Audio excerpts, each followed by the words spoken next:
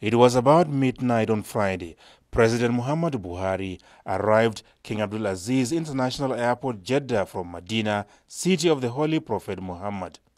The Deputy Governor of Mecca Province, Prince Abdullah bin Bandar bin Abdulaziz, was at the head of the high-powered Saudi Arabian government delegation to give the Nigerian leader a befitting welcome. The long presidential motorcade then headed straight to the holy city of Mecca and Kaaba, center of the earth and most sacred site of the Muslim world, was the point of call.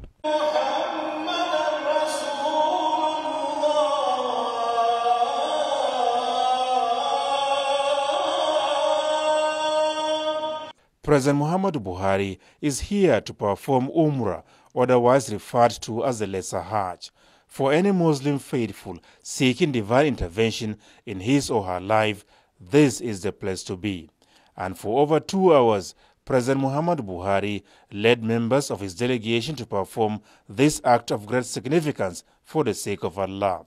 First to be undertaken was Tawaf, the circumambulation of Kaaba in line with the Sunnah of Prophet Muhammad. Then Sa'i, walking, and at some point running between the mountains of Safa and Marwa.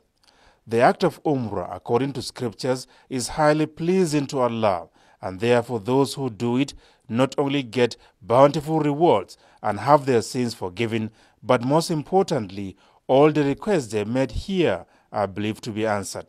So for Nigeria, dearly loved, cherished, and jealously managed by President Muhammadu Buhari, it was indeed prayers all through. Of course, I will pray for stability and prosperity. That's what I will pray for, and that's what I will work for. We hope the next 4 years will be stable, will be economically viable, and we hope Nigerians will understand us and believe us.